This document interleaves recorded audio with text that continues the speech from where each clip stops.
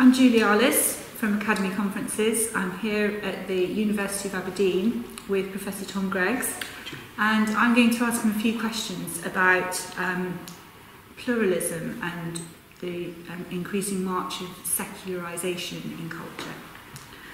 So Tom, Professor Tom, one of the things that young people will say to me is that religions are basically, fundamentally, all the same and should all be given the same kind of value and respect, and that's what we should aim for. How would you respond to that? It's a really complicated and a really good question, Julie. I think there's a lot of different angles to take this from. But the first thing that I always want to point out to students is that the category of religion as a thing is in some ways an extraordinarily modern category. And it's a category that presupposes some kind of general, generic approach to the topic of spirituality, otherness, whatever you might want to say. A kind of lowest common denominator approach, an idea that you can reduce everything to a basic essence. And once you get things to that essence, then you've identified this mythical thing called religion. The problem that I have with that as an approach, though, is a very concrete one, which is whenever anybody goes into hospital or whenever they fill in a form where it says religion, no one says yes or no. They give a very specific answer. So they'll say Sikh or Hindu or Christian, even maybe whatever type of Christian they are, or Muslim or whatever else. Everybody offers a discrete description of the tradition that they arise from, the religion that they arise from. And then it's very difficult actually to identify what the commonality is between all of these things. You might say, well, it's God. But that's not really quite true either once you get into Eastern religions, lots of atheistic religions. So the question for me maybe isn't a question about how you find this lowest common denominator, because I'm not sure that people that other people would define as religious would necessarily use that description of themselves as a primary identifier. They'd say, I'm Muslim or I'm Jewish.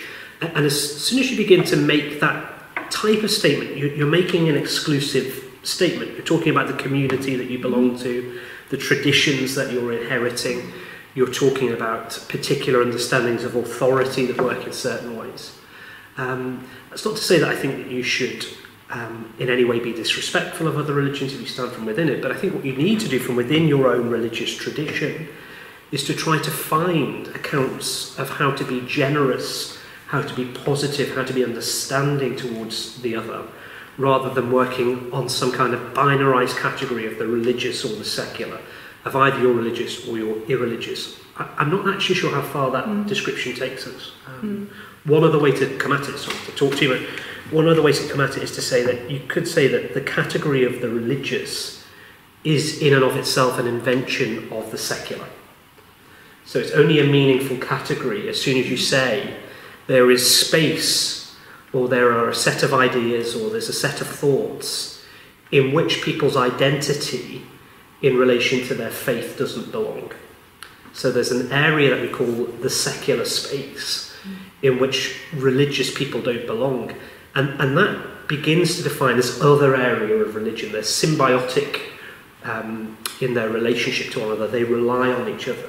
You can't have the secular without a concept of the religious. But I'd equally want to say that really the idea of the religious is something that is invented predominantly, I guess, in the 19th century, through the rise of secular thought and secular powers. Does that make sense? Yes and no, because whilst I understand your point, there are different world religions, and if you're a member of a world religion, is this an appropriate attitude? Would it be your recommendation that you value other religions and other world religions, other world faiths, as having something to offer you, or not? So should you be willing to learn from other world religions if from a position of faith in one particular one? So you've got, from a position of faith that you hold, I think you should always have a degree of openness, a degree of confidence in what you believe, to be able to be open to somebody else. In fact, the people that are least open are usually those who are least confident. You know, that if you've put very thin foundations down, it's easier for your tower to be toppled than it is if you have very deep ones. And perhaps the deeper the foundations that you have, the more open you can be to others. I think I understand academically why we come up with this idea of a world religion. I think I just struggle with that as an insider self-description of how anybody understands themselves. I think it would be very difficult to find, say, a Jane and say, what are you? And they say, I belong to a world religion as their primary identifier. For me, I always want to step back and say, how do religious people, in inverted commas, self-understand? And what makes something distinct from, what makes a religion distinct, say, from something like a humanist organisation? So we now have a situation in London, in fact we have a colleague here who's done some research on this, where you have secular communities meeting together almost as a church, in inverted commas, listening, having time in meditation and quiet, perhaps having the equivalent of a sermon. You now have secular funerals, humanist funerals, secular weddings, all the things that we might identify as belonging to a religion, we actually find an equal and opposite sphere. It's part of the reason why these things are symbiotic. I do realise I'm being slightly academic and pernickety about this, but I just think that before we move to a generic category or the genus, we're always better to start with the individual instantiation of something and to think from there. And I think, for me, in the current world, the best thing that we can do as, in inverted commas, religious people is to think from within our traditions about what our traditions teach us in their own way about what it means to be peaceful, good citizens of the world. Because imposing something from outside will never quite capture those people who say, no, my primary identity is my own faith. You have to justify this on the grounds of the faith that I hold. So, what about tension between different faiths? Yeah, so, we live in a century that's probably, in some ways, the most religious century that we've had since the 16th century, maybe, and the 17th century, since the Reformation and the wars of religions that followed from that. The 20th century was a remarkably secular century. Religion seemed to have disappeared from the public agenda and imagination. And the 21st century started incredibly differently.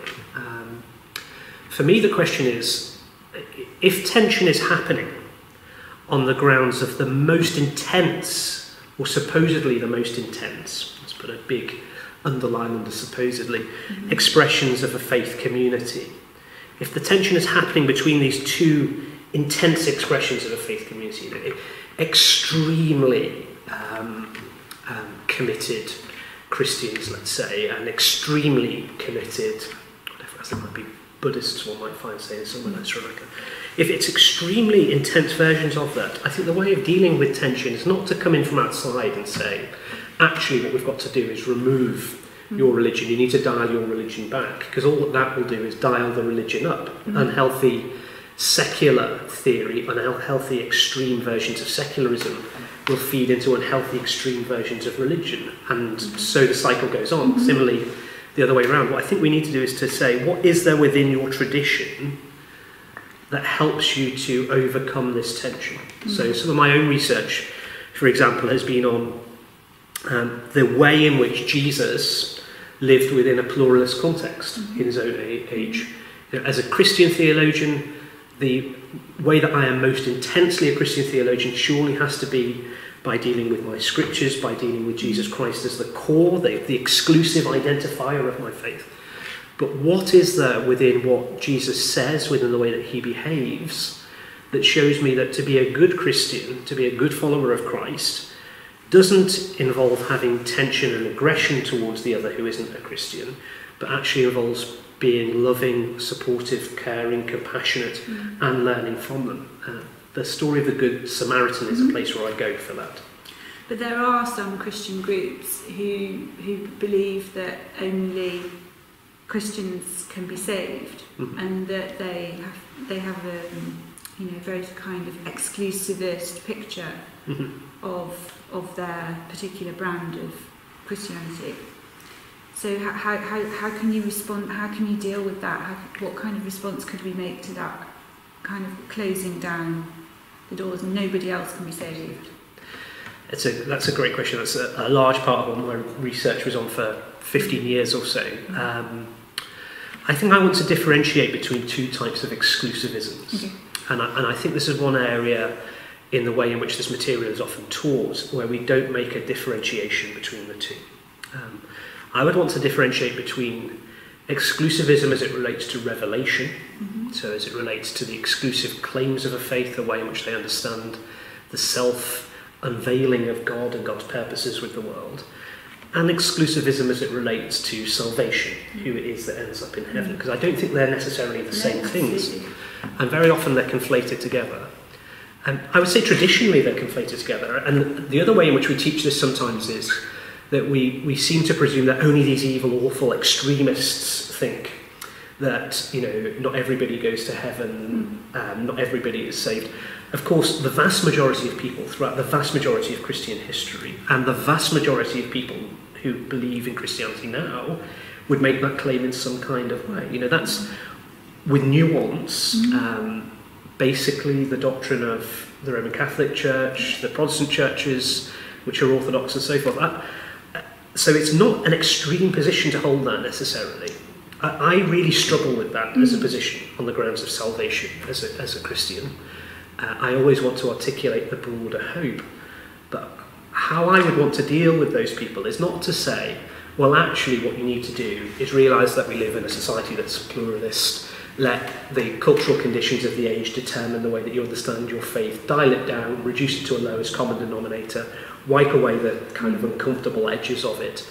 Let's all not be bothered about being Christian. Let's be concerned about being religious, or let's be concerned even beyond that about being decent people. I think you get that kind of idea in Hick with his sort of, that's a very crude presentation of it, but with his pluralism. What I want to say is, what can you learn if you take the exclusive claims of Christianity in terms of revelation seriously about a broader hope for everybody else, about the way in which you understand other people? What does it mean for Jesus as a Jewish human being in Palestine, Israel-Palestine in the first century, to say of a Roman centurion who would have believed in the pantheon of gods that he's seen more faith in that person than anyone else that he's come across? Here's somebody who believes in Zeus and all of these sorts of people. What does it mean to take that seriously? What does it mean for St. Paul to say, as everybody dies in Adam, so everybody is raised in Christ? Yeah.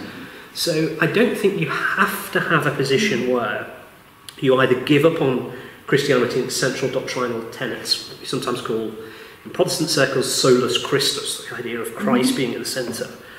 I don't think you necessarily have to give up on that to have a broader hope of a broader understanding of the way in which salvation works.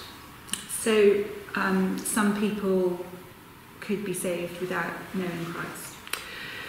Yeah, or you could say that, let's go with two answers to that. You could say yes on one, just there's the two on this one. You could say yes on one hand, that absolutely, that there is a difference between the epistemic, between what we know about something, and the ontological, what really is. So as much as I might close my eyes and say, Mongolia doesn't exist, Mongolia doesn't exist, Mongolia doesn't exist, of course Mongolia exists. But what I believe about that doesn't affect the reality of it. And I think I would want to say the same thing with regard to faith, that faith, for me, is about understanding reality as it is. Yeah. It doesn't alter reality. It doesn't mean that you are saved because of something you believe, as if you're signing a contract. What you are believing is the reality of the way in which God interacts with the creation. So that would be one way of approaching it. The other way would be to say, which is a bit more in line with, say, somebody like Rana, although it's a slight inversion of the way that Rana talks about it. One way to talk about it in a more inclusivist way would be to say that people might meet Christ unknowingly.